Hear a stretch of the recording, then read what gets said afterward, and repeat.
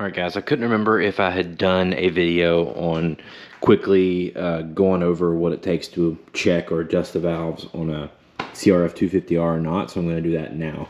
This is a 2010 model, so obviously you need to get your tank off, get your seat off, get your shrouds off, get your head cover off. You're going to take your plugs out of both sides. That's all easy enough. So then here's your other plug. Once you get your engine plug out of this side, you're gonna stick this, I believe it's 8, if I can hold it, I believe it's 8mm. Yes it is. You're gonna stick it right in there,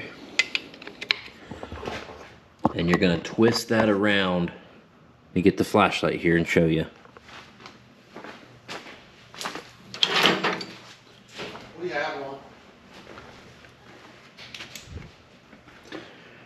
You're gonna twist that around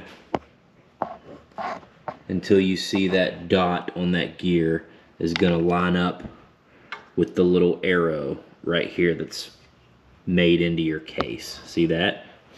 When that happens,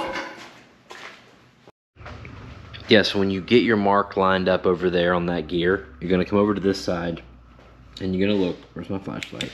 And you see this little line right here, mine's at the bottom. It's a little flat line on your cam gear. Well, if that's at the top, you're on the wrong stroke. So go another turn, line up your dot to where that line and then this line over here on this side are parallel with the top of the head surface. And you can double check that. Oh, again, down here, it's hard for you to see, but there is a little line on the mag that's going to line up, just kind of lines up with this mark in the top of your cover. What's up, man? Hey man.